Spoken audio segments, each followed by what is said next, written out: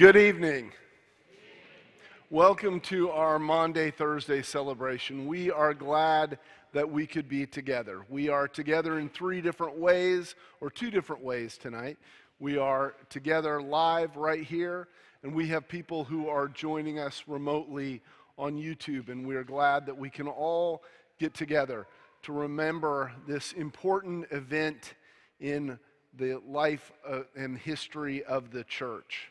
Thank you for being here. I hope you got a copy of our worship guide. It will help you get through the service. It'll tell you where we're going, what we're doing, and help you move from being an observer to a participant in worship. We just have a few announcements tonight before we get started. I want to let you know kind of the flow of the rest of the week. Tomorrow, our Good Friday worship service will be held here in the sanctuary at 6:30 p.m. The Easter egg hunt for preschool and elementary age children will be Saturday at 10 a.m. And then we will have two identical Easter services here in the sanctuary at 8:30 a.m. and 11:30 a.m. or 11 a.m. on Sunday, both with communion. So hope we see you at one of those. We will be having communion tonight, and we need to talk about it a little bit. For those of you that are joining us remotely, please get something so you can have communion with us, some kind of solid, some kind of drink so you can participate with that. For those of you that are with us, we have a different communion cup than we have had for a little while, and it's going to take some instructions. So if you look at it, I'll help you through. I'll tell you the good news first. The good news first is everybody thinks the juice tastes better in this one, okay? So that's the good news, all right? The bad news, everybody thinks it's harder to open, okay? So I'm going to tell you what we're going to do. Because in so many of our practices, we had people spill this, including yours truly. When we get to communion, we're going to do everything normal, but when we get to taking the cup and the bread, we're going to take the cup first and then take the bread. That doesn't undo what we're doing. I know some of you have never done that in your life, but it doesn't change anything, but we're going to do it because of this. And how we're going to do it is we're going to take the whole top off, we're going to drink the juice, then we're going to take the layers of the foil apart and get the tiny little bread out. The bread is small enough that you won't have a problem of getting it down without something to drink, but I just want to tell you that that is coming. And for those that are helping with the little ones, they will probably need some help in that. So if you could help them with that as well. Let us continue to worship the Lord.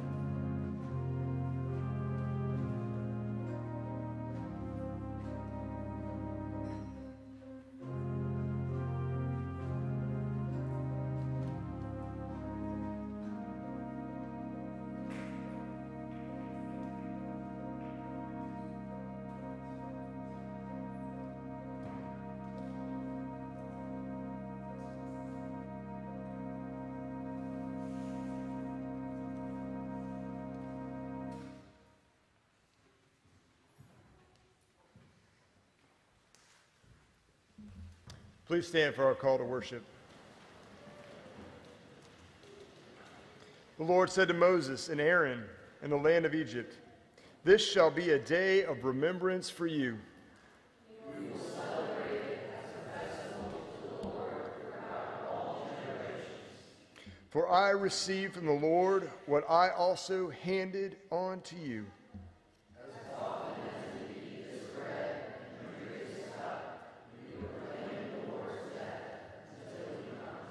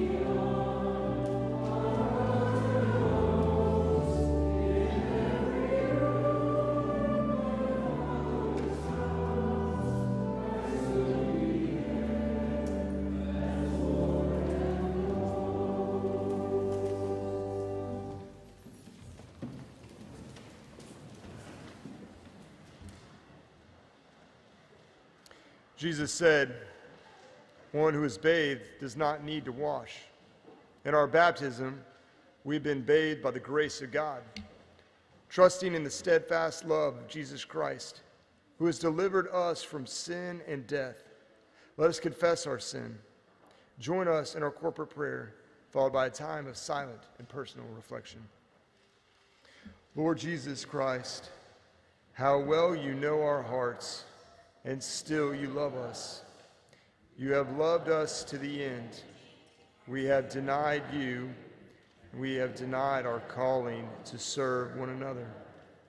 We have betrayed you, and we have betrayed your commandment to love one another. Pour out your Spirit of grace upon us. Teach us to love and serve you faithfully, and to love and serve one another by the example you have set for us. In your holy name we pray. Now, O Lord, transform us as we continue our confession in silence.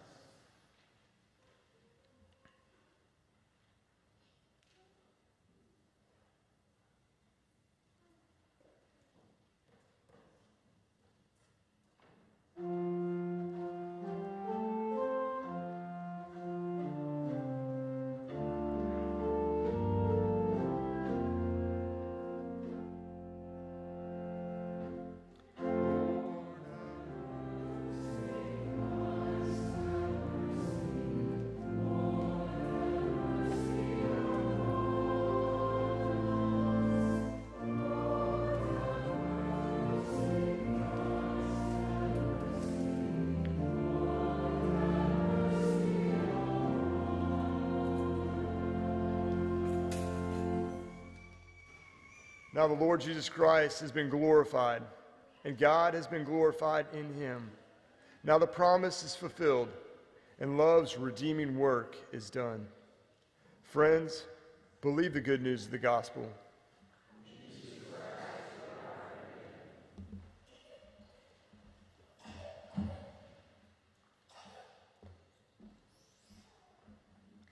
Let us now prepare our hearts for the reading of God's word with our prayer of illumination. Let us pray. Gracious God, feed us with your holy word and fill us with your Holy Spirit, so that our lives may proclaim the mystery of faith in Jesus Christ our Lord. Amen. This evening's Old Testament reading is Exodus chapter 12, verses 1 through 14, which can be found on Old Testament page 58 in your pew Bibles. Please hear the word of the Lord. The Lord said to Moses and Aaron in the land of Egypt, "This month shall mark for you the beginning of months. It shall be the first month of the year for you. Tell the whole congregation of Israel that on the 10th of this month they are to take a lamb for each family, a lamb for each household. If a household is too small for a whole lamb, it shall join its closest neighbor in obtaining one. The lamb shall be divided in proportion to the number of people who eat of it. Your lamb shall be without blemish, a year-old male. You may take it from the sheep or from the goats. You shall keep it until the 14th day of this month. Then the whole assembled congregation of Israel shall slaughter it at twilight. They shall take some of the blood and put it on the 2 doorposts and the lintel of the houses in which they eat. They shall eat the lamb at the same night.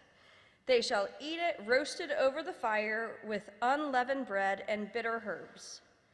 Do not eat any of it raw or boiled in water, but roasted over the fire, with its head, legs, and inner organs. You shall let none of it remain until the morning.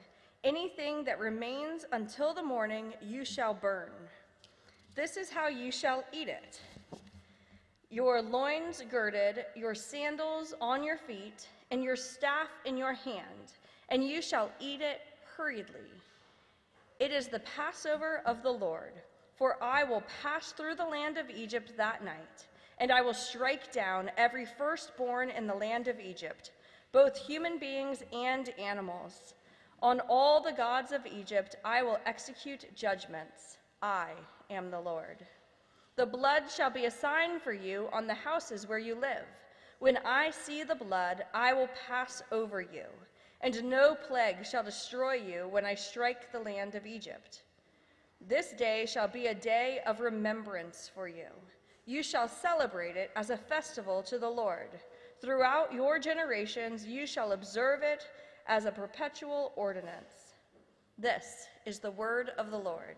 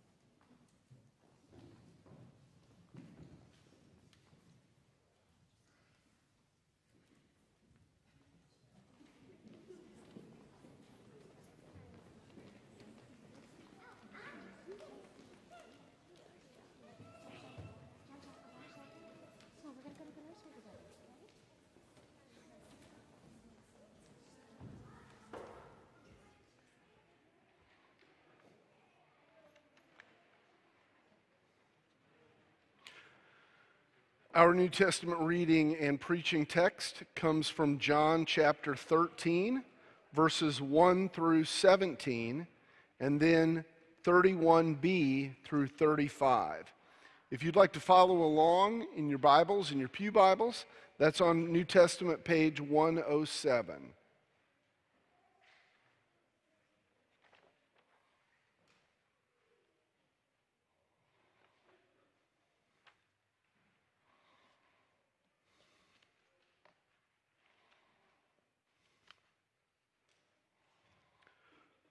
John 13, 1 through 17, 31b through 35. Now before the festival of the Passover, Jesus knew that his hour had come to depart from this world and go to the Father. Having loved his own who were in the world, he loved them to the end. The devil had already put it into the heart of Judas, son of Simon Iscariot, to betray him. And during supper, Jesus, knowing that the Father had given all things into his hands, and that he had come from God and was going to God, got up from the table, took off his outer robe, and tied a towel around himself. Then he poured water into a basin and began to wash the disciples' feet and to wipe them with the towel that was tied around him. He came to Simon Peter, who said to him, "Lord, are you going to wash my feet?" Jesus answered, "You do not know now what I am doing, but later you will understand." Peter said to him, "You will never wash my feet." Jesus answered, "Unless I wash you, you have no share with me." Simon Peter said to Jesus, "Lord, not my feet only, but also my hands and my head." Jesus said to him, "One who has bathed does not need to wash, except for the feet, but is entirely clean. And you are clean, though not all of you." For he knew who was to betray him. For this reason he said, "Not all of you are clean." After he had washed their feet and put on his robe and had returned to the table, he said to them, "Do you know what I have done to you? You call me teacher and Lord, and you are right, for that is what I am. So if I, your Lord and teacher, have washed your feet, you also ought to wash one another's feet. For I have set you an example that you also should do as I have done to you. Very truly, I tell you, servants are not greater than their master, nor are messengers greater than the one who sent them. If you know these things, you are blessed if you do them." Then going to 31b, Jesus said, "Now the Son of Man has been glorified, and God has been glorified in him. If God has been glorified in him, God will also glorify him in himself and will glorify him at once. Little children, I am with you only a little longer. You will look for me, and as I said to the Jews, so now I say to you, where I am going, you cannot come. I give you a new commandment, that you love one another. Just as I have loved you, you also should love one another. By this everyone will know that you are my disciples if you have love for one another." This is the word of the Lord. So as I think about this scene, I really wonder if they're thinking, is it about time? Is this about to happen? If finally Jesus is going to lay out his plan to lead a military conquest where Israel would rise up, overthrow Rome, and take their rightful place as the empire of the world forever. As Jesus rose from the table, were they thinking that? Were they tapping each other going, is it going to happen? Is it now? Some of them might have even been going, hey, here he goes. But it didn't happen because this wasn't Jesus' plan. Instead, Jesus did the unthinkable. He took off his outer robe, tied a towel around his waist, and began to wash the disciples' feet. Let's talk about what this meant. In many societies in Jesus' day, including Jewish society, your outer garments told who you were. Jesus' outer garment would have indicated he was a rabbi, a teacher. It was a position of prominence. His disciples would have taken pride in that they followed and were led by this man. Taking it off would have meant removing his authority and his position. But don't worry, it gets worse from here. Next, he ties a towel around his waist. This is taking on the job of the lowliest of servants. He not only demoted himself by taking off his robe, but he went about as low as you can go with what he took on. And if he is their leader, where does that leave them? But the worst part, he was washing people's feet. Think of streets back in those days. They were gross. That meant feet were gross. Streets were almost always dirt, so in the dry season, feet would be covered with dust. If it had rained recently, feet were covered with mud. And let's remember, these roads caught a lot more than just dust and water. Animals went up and down them. You didn't stop to pick up the waste from your animal. You just left it there, waiting for someone in a Roman sandal to come and step in it. If you have the expectations that Jesus' disciples have, you don't want to see him doing what he's doing. If your leader is that lowly, where does that put you? Jesus had transformed from the prestigious rabbi, maybe even to as low as a slave. Often we know Peter is the one that pops off, that, has the mouth control problem. But here, I think he spoke for everyone when he said, and I bet he said it in an angry voice, "You will never wash my feet." Understand, once again, the disciples are putting themselves between Jesus and his mission. Jesus has come to do this.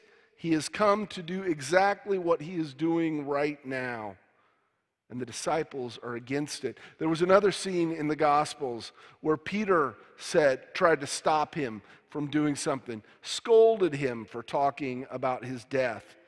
Jesus said to him at that time, "Get behind me, Satan." Because anyone that gets between Jesus and his mission, anyone who tempts Jesus not to do what he has come to do, is being a Satan. Jesus has been demonstrating his true identity. He has not come to settle for lesser halls of power. He's come to lower himself, to serve, and to claim the highest prize, his rightful place in the kingdom that he's establishing. And if he tells Peter, "If I don't do this, you don't have anything to do with me," notice the context. Notice that Jesus didn't say, "If you don't let me do this." No, he said, "If I don't do this." So often we put Jesus in situations as if he was subservient. No one allows Jesus to do anything. But if Jesus doesn't do this, Peter and the others aren't sharing in what he is doing. If we don't allow Jesus to do this, we aren't sharing in what Jesus is doing. It was time to teach. So Jesus put his robe back on, took up his power and his position, and began to teach. And essentially he says to them, "Did you get what I was doing? I served you. Now you need to serve." All of this service is built off the love that Jesus demonstrated. Those that follow Jesus, us included, are now to go forward in love and service. There are several churches that actually do foot washing services where the congregation washes each other's feet. I in no way am here to take shots at them. Please don't hear me saying that. But I'm not sure it accomplishes what they want. See, Jesus is providing for a real need. Sure, it's got some metaphor in it, but it's also a real need that they have. We don't need anybody to wash our feet in our society. We do need to serve our world, and our world needs us to serve it. Every once in a while, you'll meet a real theology nerd, someone that pushes everyone to understand Jesus the way they do. Some of them can be really demanding, but if they don't demonstrate love, they're actually kind of a bore. They might intellectually know Jesus, but do they really know Jesus? The message of tonight is respond to Jesus' acts of love with acts of love to our world. If you are asking yourself, well, what would that look like for me? And if you can't figure it out yourself, don't feel bad about that. I really ask you, come and see one of your church staff. There are few things we enjoy more than helping people when they're struggling with seeing things through. We would love to have those conversations. What does it look like for you to find your place to serve? And if you do find your place to serve, I'm going to tell you two things that I absolutely guarantee are going to happen. People are going to be blessed by what you do. People are going to be changed by it. And the second thing is, nobody is going to get more out of it than you do. When you serve, when you follow Jesus in this way, you come back and you're like, you know, it didn't even feel like I was really serving. It was that easy. It was that great. They need it, but we need it too. Know Jesus. Be washed by Jesus. And wind up being changed and turning to our world and serving it in its place of need. Let us pray.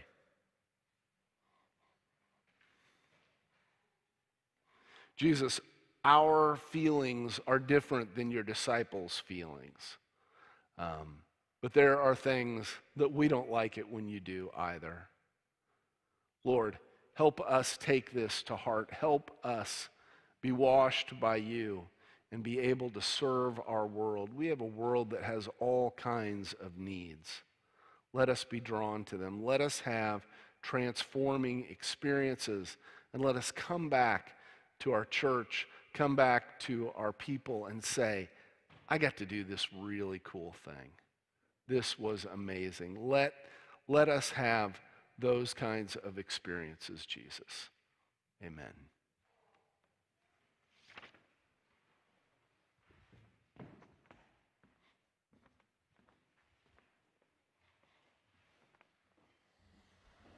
I invite you to join me in standing as we affirm our faith together with the Apostles' Creed.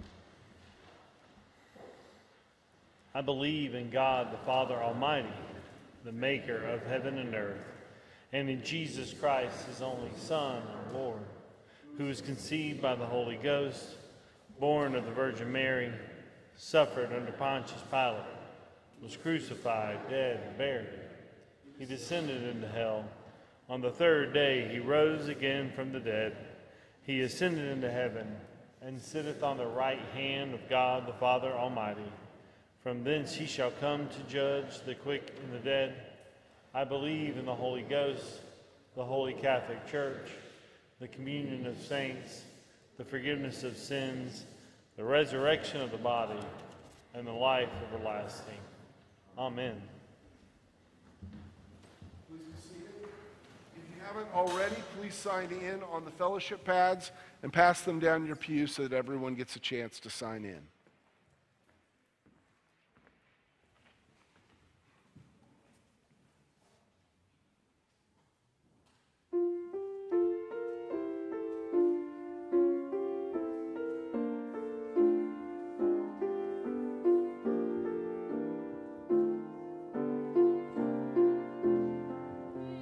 Anybody here that loves my Jesus? Anybody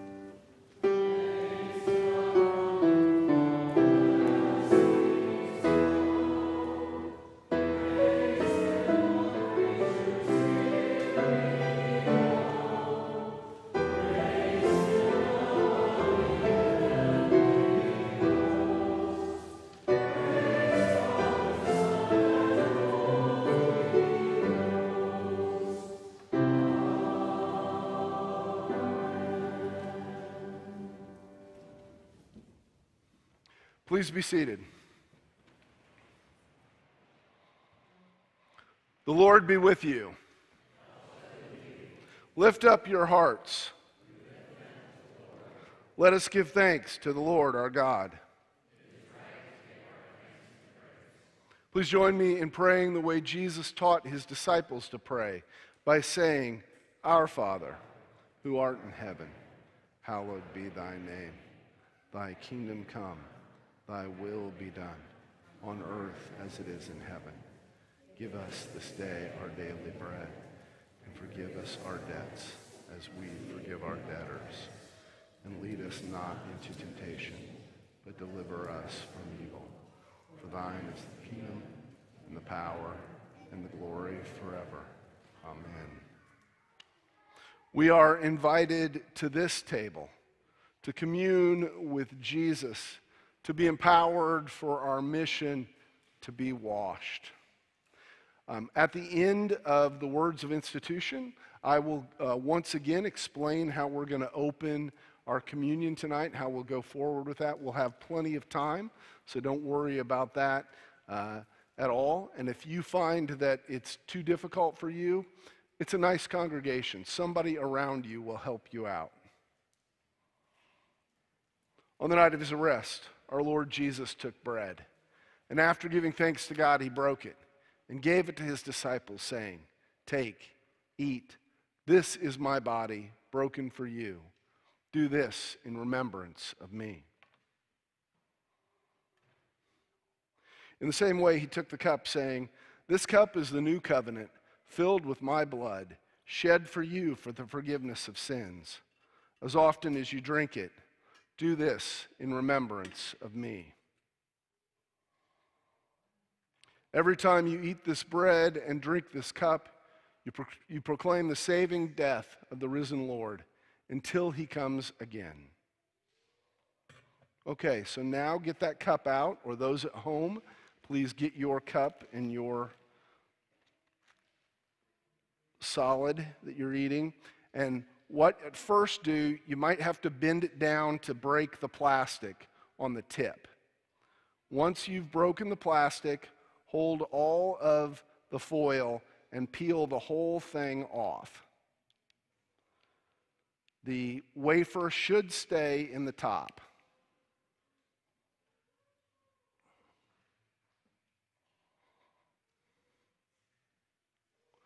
This is Christ's blood shed for our sin.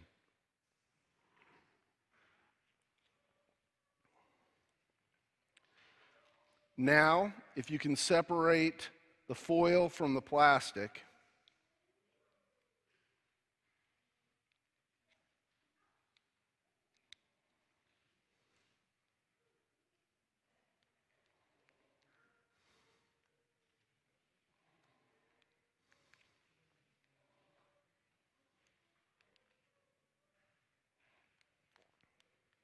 and again, if you're having trouble, ask for help.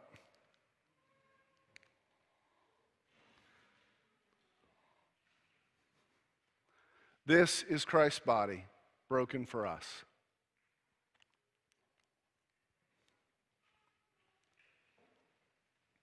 Let us pray. Holy and merciful God, we are thankful for the gift of your Son, Jesus. Give us the grace to fulfill the commitments we have made during this supper.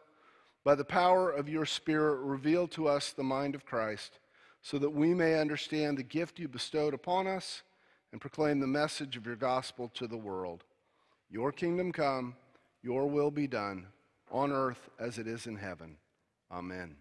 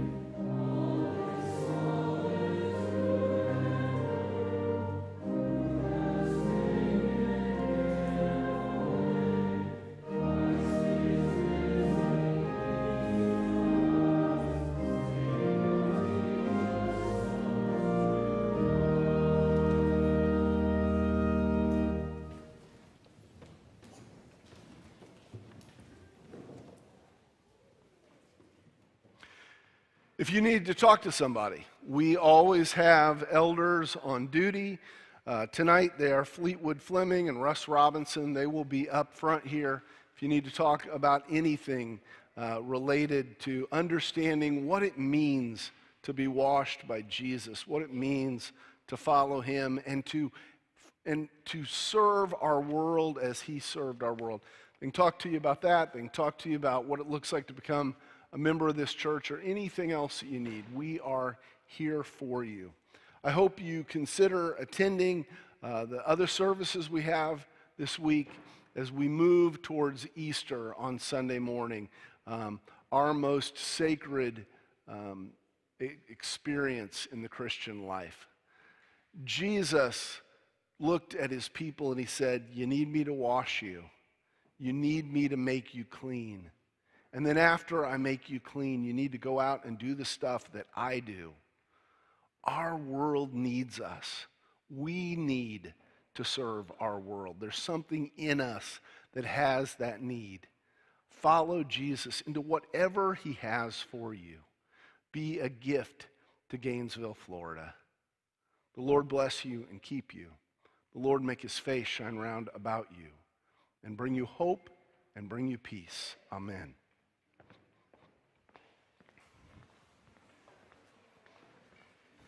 Hey, buddy. How are you?